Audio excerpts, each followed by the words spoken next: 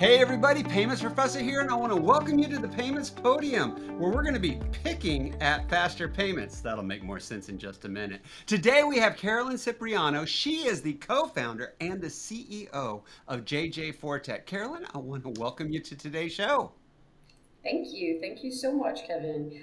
Now, in welcoming you to the show, and we're going to be talking a lot about what's happening in Brazil and the Brazilian instant payment schemes. But before I get that, one of the things I love to ask people is, how did you get started in electronic payments? Because this is one of the weirdest industries. You know, people are like, there's no degree there, you don't even know about it. Even people who work at banks are like, we have a payments department? What are you talking about? So how did you get started in electronic payments? That's actually a great question because I'm actually a lawyer. So that's a part that I kind of like hide, because when I mentioned I'm responsible for operations, I'm basically like responsible for everything but technology in the company. Everyone's just like, oh, but you're a lawyer? Yes. So actually, I used to work at financial market infrastructure. So basically an infrastructure that was responsible for registering collateral. And basically, as collateral, we used to focus in card receivables. And it sounds pretty complex, but it all started because we started this business inside this big holding group that had an acquirer inside of it. And then because of the acquire, we just thought it through and thought, oh, well, we are a big group with a lot of tech company and highly related to payments. And it's actually a company called Stone Co. It's NASDAQ listed. And so we basically thought that a cool new business would be getting into the financial market infrastructure. And I was in the institutional relations department. So basically, I would interact a lot with the Brazilian central bank, and it has a lot to do with what we will talk about today. So I used to interact a lot with the Brazilian central bank, and one day we just thought through, why don't we just open up a financial market infrastructure? So I ended up starting off that business inside of the group, and I used to be a statutory director for that company. And it was a business starting off. So you just do a lot of hands-on work, and I just worked in all of the different departments, and then I ended up being a lawyer that actually did a lot but lawyering, So that was it. And then in the end of the day, with the whole buzz of instant payments in the US, with the FedNow service to be launched now in July, I was invited to join JJ4Tech, and now we are in this whole exciting payments revolution in the US. So that's how it all happened. Oh my gosh, that is always such a great story to hear, because nobody, like I said, goes to school saying, I'm going to go into electronic payments. But you already hinted to, well, first of all, I do want to also point out, payments has the coolest lawyers, no doubt about it, right? Yes, that's so true. And we definitely don't learn any of that in school. It's like, hey, do you want to learn some central bank regulation? Like that doesn't happen. Yeah, Reg E. No. Reg E, yeah. No, that doesn't happen. Right. You mentioned FedNow, and you also talked about, Brazilian instant payments. Let's get started with just a quick high-level introduction of what is available as far as instant payments in Brazil. What's it called? I know it's the PIX system, but when did it launch? How long has it been around? Give us a short history of that. Sure, and actually this is a really exciting subject, and I know that we're going to talk a lot about that today. But basically, as you mentioned, there's an instant payment system in Brazil called PIX. So it's PIX, that's how it goes. And actually, I have a curiosity about its name, because I don't know if everyone is aware of that, but in Brazil, the language spoken is Portuguese. So I'm saying that because a lot of people think it's Spanish, and it's not. So PIX is a word in Portuguese. No, it's not. Actually, the Brazilian central bank created the word as a brand, basically to resonate with technology. And so the word PIX actually comes from pixels. And the central bank even created a logo, and the logo is basically a match of a transaction, kind of like an arrow that looks like a transaction, and also a pixel. So they really wanted to create a brand that would be easy, so short name, easy, would be effective, and would be unforgettable, because Pix is just easy to say. That's really no different than the Fed coming up with Fed now. It's not really a word. They took a couple things and made a word, right? Yes, that's pretty much it. That's it. And so basically, Pix is managed by the central bank. So the Brazilian central bank, it was launched by the central bank, managed by the central bank, and it was mandated over financial institutions and some fintechs. It was launched in November 2020. There was basically a regulation around 2018 about it, and then a lot of tests were ran with the institutions involved, and then it was actually like launched in November 2020. So I would say, like, to sum it all up, and basically how it started, that's how it went. Okay, can I ask you, when a couple of words you said in there pop out right away, mandated and regulation, is this mean, or does that mean that in Brazil, it's required by financial institutions to be able to be on the Pix network, to be able to offer Pix options to account holders? Yes. So it is mandatory for all financial institutions to join the Pix system, and the central bank did that basically to push innovation. Basically, the Brazilian central bank thought that it would be just a lot of work, just encouraging banks to hop on, and the central bank knew that it would be a lot faster to implement if they just mandated banks to do so. And also the mandate is extended not only to financial institutions, but also to regulated institutions called payment institutions that are kind of like a fintech, some sort of like fintech type, but it's only for a few fintechs. So basically the ones that hold at least 500,000 accounts. And then for other fintechs, it's just optional. So that's also, the optional part is also really interesting, because the central bank really wanted to get to ubiquity and really wanted consumers to adopt the system. So they did the most they could to make it the most inclusive possible.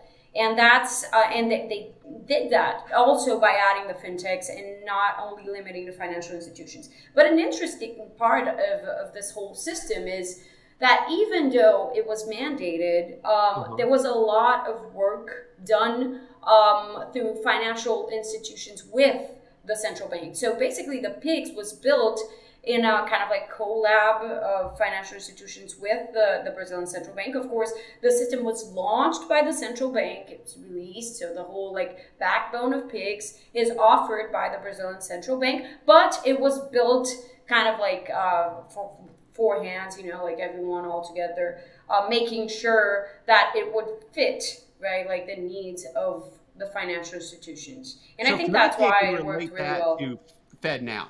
Because a couple of things I'd like to mention, make sure listeners out there know, FedNow is not mandated, it is not required in the US, not at all.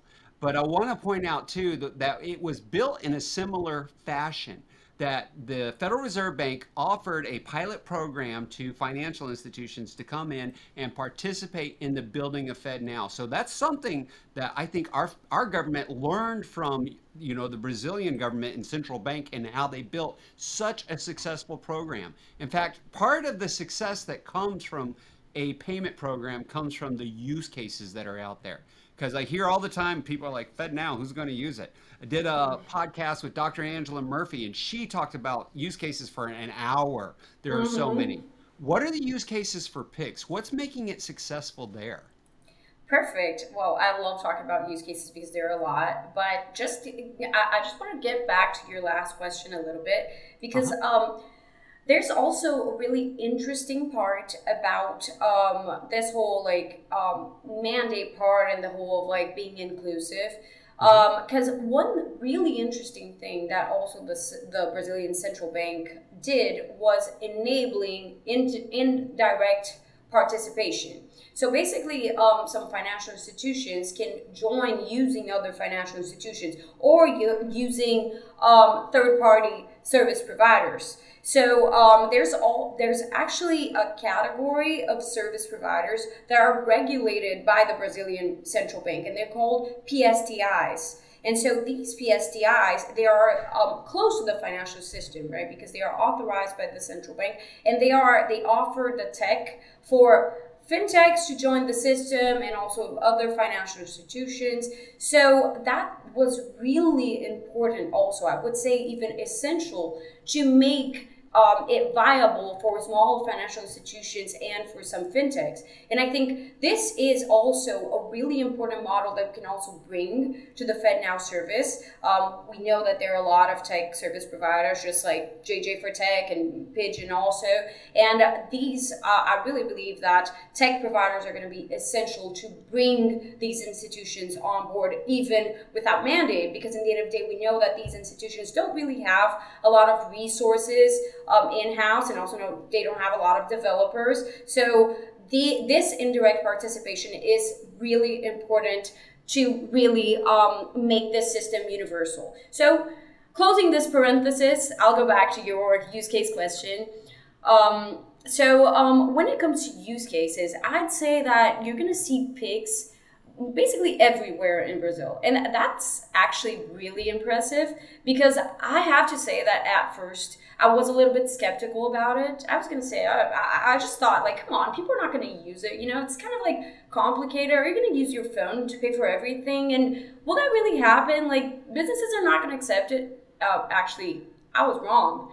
In the end of the day, nowadays in Brazil, you can transfer money, of course, like to a friend by typing only an alias. So it's really common for P2P.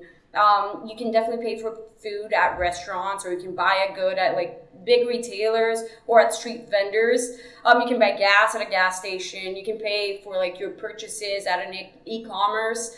You can pay for invoices. You can even pay for public transportation and so on. These are just a few examples. But just a few. That's like a laundry list of places you can do payment. And I love that you said, who's going to use their phone? I'm going to use my phone every chance I can get. My 13-year-old Liam, see, it's actually funny. If we go somewhere and I pull out cash or somebody uses cash in front of us, he'll be like, Dad, they are working against you. Show them how to use the phone. Yes, no, that's so true. And actually, there's also like some use cases that I really like, which is like using pigs only to just like withdraw cash. So you can go to a store and you can withdraw cash without purchasing anything. You don't need to like purchase something and then get some money, some cash back. It's not it. You can just like go there and just withdraw cash. And there's also another use case that wait, you got to stop, because you actually just blew my mind. I sit around thinking of use cases, and I got to tell you, that is a first. I have never thought of using an instant payment system just like you would. For me, I mean, I'm going to date myself. Back in the day, I used to take a check and I would write cash on my check and go to my own bank and hand them a check that I wrote cash on to get cash out of my own account. Yeah, so you don't need to do that. Yes, and you don't need an ATM. You can go to any store and you can just, of course, like the store needs to enable that system, but it's really practical. Like, forget ATMs, you don't need them anymore. You know, that really big machine, you know. And another use case that is actually like really day-to-day stuff, and it's pretty simple, and you would imagine that's one of like the obvious use cases is. Imagine you're at a restaurant, right? And you're having a meal at a restaurant in Brazil. And first, another curiosity here, and like cultural curiosity, is that in Brazil, it's kind of rude if a waiter just drops the check on your table without you asking for it. So in Brazil, you have to order the check. If you don't order the check, that's kind of rude. So if the waiter just like drops it. And then let's say you're having your meal, and then you have this great meal, you want to pay for the check, you order the check, and then in Brazil, the waiter is not going to get you a card, and take it behind the counter, and process your payment and then bring it back for you to sign it. That doesn't happen. So basically what the waiter does is the waiter brings mobile POS to your table, and then if you're going to pay through card, they're just going to swipe your card.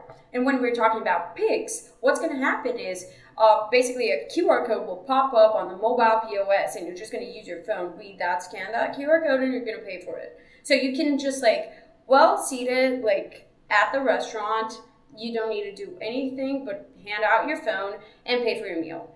So, and that's widespread. That's widespread. Everybody's doing it. Yeah, everyone is doing it. So that's amazing, really. There are a lot of practical cases.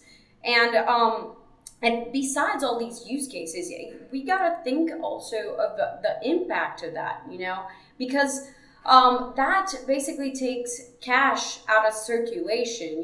We're seeing that. All right, now I got to warn you, you be careful, because the Payments Professor does a lot of Instagram stuff with the general public, and there are a lot of people that are out there saying this Fed Now thing is going to take away all of our cash, and I'm telling them it's not meant to. But indirectly, one of the things that happens with instant payments is you suddenly will see exactly where I believe you're going, that you suddenly see you don't need as much cash because you can do everything more, in my opinion, more securely and safer, because I'm not carrying the cash from your phone. Gosh, that's actually, I think, one of the best benefits of Pix in Brazil, and that impacts directly banks. This is a huge benefit for banks, and one of the reasons why banks are quite happy with Pix. And I basically when you use more instant payments, you need less cash, and that's not a bad thing. That's actually a good thing. Why? Because banks have a high cost handling, not only banks, but business owners and banks have a high cost handling cash. So in Brazil, from a research from one of the main associations, bank associations, Febraban, with costs of cash handling, banks would spend about 10 billion reais a year with cash handling. That's about B with a B, right? Billion. B. So that's around $2 billion US just with money logistics. So cost of money logistics. That's what banks spend in Brazil with cash. So if they can reduce that, it's basically a huge cost reduction. And that came again from the mouth of banks. It's not the central bank saying, oh, that's a great benefit. No, that's the bank saying that this is a huge benefit of instant payments. And not only that, business owners, they have the same problem. So probably you've heard that not only Brazil is a huge country, right? When you talk about its geography, because it's the 5th largest country in the world in extension. Of course, we have to say that there are a few violence issues, and you want, of course, as a business owner, to avoid any sort of robbery, theft, and if you're just handling a bunch of money from one point to the other, that increases your risk. Increases crime. It's actually a fact around the world. When cash is more accessible to a potential criminal, the chances for crime go up. Yep, and so that's a huge benefit for not only for the business owners, handling cash, but also for consumers, that they don't need to walk around with a lot of cash in their pockets. So that's a huge benefit for the whole chain, right? And also, that brings me to another point that I think it's one of the most important ones when it comes to Pix also, because there was a lot of discussion in the market when it was about to be released, if it was going to impact bank margins. So what is really the financial benefit, for financial institutions by launching instant payments? And in the end of the day, what happened was an impact of really a loss in bank transfer fees for basically bank to the main products for bank transfers called TED and DOC.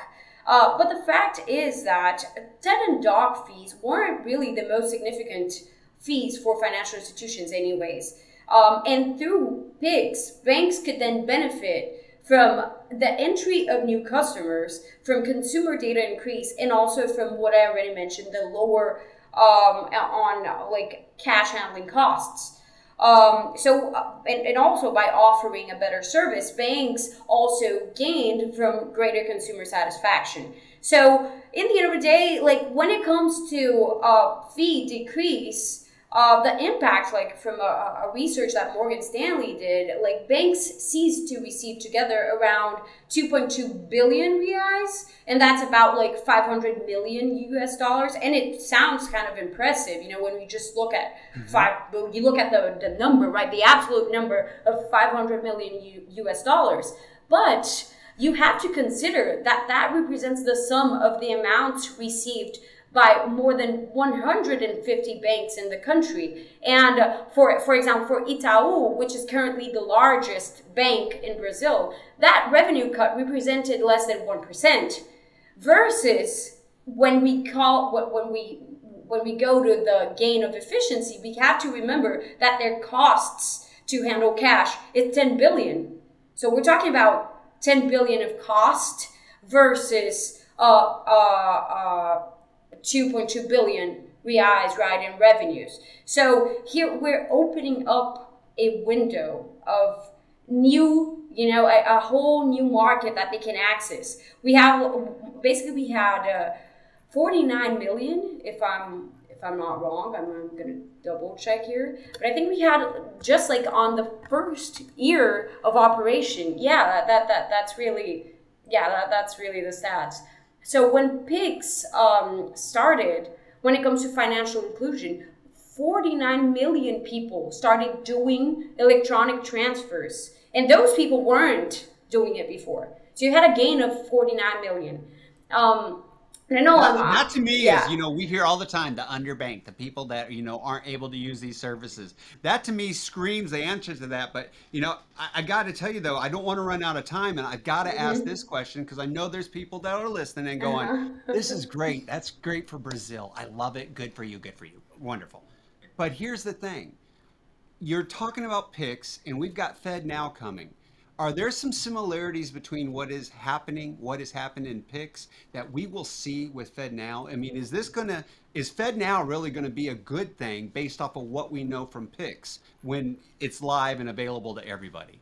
For sure. So actually, there are a lot of similarities between PIX and the FedNow service, and that there's, of course, because of that, a lot of lessons that we can learn from the PIX and apply to the FedNow service. But to name a few similarities between both systems, basically both of them were developed to transfer money from different accounts, right, instantly. So to start off, the concept is the same. That's an important thing to clarify. And also, they were both built under the same technical standards. So they both use ISO 20022. And when it comes to use cases, both support business and consumer use cases, and a lot of the use cases I mentioned here are also applicable in the US. And of course, like both systems are operated by the respective, right, central bank, so the national central bank in each country. And all this like helps a lot basically on applying, right, some similarities from PIX to the FedNow service. So there are a few takeaways from PIX that we can apply directly. For example, like PIX used a directory, right, that had a lot of like account data that linked the account data with aliases and made it a lot easier to do money transfers. Oh, but that's easy. There's a centralized directory in Brazil. Yes, but you can still create directories in the US. So you can have different directories that can interoperate, or of course you can have also a centralized directory that is provided. And that's only like one example. Another example is when we talk about frauds, of course, when you create, Did you just say the magic word of fraud? yeah, Because I that's, you did. know, that's the F word of payments right there. Fraud. That's the one that gets everybody's attention. People are like, don't say that word, but it's the Yes. reality. So, what's going to happen with fraud? So when you start like a new payment reel, it's hard for you to imagine how it's going to be defrauded, right? And one thing that wasn't expected in Brazil was the increase in kidnapping. So when we look at the state of São Paulo, which is basically the most densely populated state in Brazil and also the wealthiest, the number of kidnapping cases grew to reach the highest levels in over like 15 years. And basically what the central bank did was it created a lot of like rules to reduce that. So one thing that was implemented, for example, as a safety feature was a day and night transfer limit. And also that is set up by the user. And there's a system block for changes to those limits under 24 hours. So those limitations are really important to reduce, crimes and frauds. And a great part of that is a lot of countries implemented instant payments already, right? In Brazil too. So you can get inspired by those safety systems, and you can apply that in the US. Another important thing I already mentioned, which is indirect participation, right? So being able to use tech providers to join the system. So you're a small financial institution and you want to join the system. You want to offer that that new service to your clients. It's not impossible for you to do that. Oh, but I don't have a tech system. I don't have a tech team. Yeah, that's why you can refer to tech providers and they'll help you with that, and oh, but my course. You know what? I had a friend that recently said, and he works in the payments industry running a nonprofit association actually, and it said, what we do is we employ the payments professionals that institutions can't employ, but allow them to make use of our professionals to be able to compete with any size financial institution because they have the same access to the same level of knowledge. That's perfect. That's exactly it. So in the end of the day, it's possible for you, small financial institution, to join this. So basically, to wrap it up, and when we talk about the American market, the US market, of course, like we're talking about a market that is a lot different from the Brazilian market, no doubt. Of course, we don't imagine a mandate from the government in the US, and and the US has a market that is 40 times bigger, the Brazilian market, in terms of number of depository institutions, for example, and we know, as we just mentioned, right, the Fed won't be mandating anytime soon, even though, of course, it's a solution developed and sold by the Fed. And that said, I believe that service providers are the key to increase adoption. And besides that, a really important thing is it's also a system that the market trusts, right? In the end of the day, it's provided by the Fed, and that really increased trust in the market. So I believe that the FedNow service will be adopted in the US, but it will be slower than PIX. But banks will soon enough understand that they'll lose account holders if they don't get up to speed with the new payment rails. It's a matter of competition, right? It's a matter of offering a better service to your clients. And I read a phrase, right, of an executive from Itaú, as I mentioned, right? Itaú is the leading bank in Brazil, and this executive is responsible for business intelligence in Itaú. And I'll quote him here because he just said, "From the moment we move on to understand how this segment of the population uses pigs, we will be able to offer specific services for them." And he's basically talking about the people that are joining electronic transfers, that are joining basically this whole digital world because they were out of the system before pigs even happened. So doing a parallel here, that's what I believe it's going to happen in the US, and that's what I believe it's the future. All this unbanked people, this people that don't really have access to resources, they can through instant payments, you know, and banks are going to feel the competition through other institutions that are going to do it.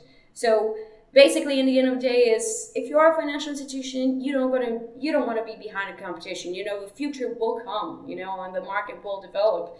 And the moment is kind of now, because it's when it's starting off. Maybe later on, you're going to be late, right? So I think there's a lot of lessons to be learned here. Like, not only the Brazilian system, there's so many other cases. There's Australia, there's India, there's so many cases. Well, we might have to save those discussions for another day because we have ran out of time. I mean, I think you nailed it with the moment is now. And the moment for me, I believe the moment is now for FedNow. Folks, this has been Caroline Cypriano with JJ4Tech. If you want to get a hold of her, she's available on LinkedIn. You'll be able to find her. Won't be too hard whatsoever. Also, if you can't find her there or need to get in touch with her, you can email me, Kevin@paymentsprofessor.com. I will do my best to get you in touch with her. And if there's a topic or maybe there's a presenter that you think needs to be on the Payments Podium, email me, Kevin@paymentsprofessor.com, because as always, I will do my best to make sure that your questions get answered. That presenter gets to take the podium to educate us all on what's happening in their world of electronic payments. But as always, too, I got to say for now, class dismissed.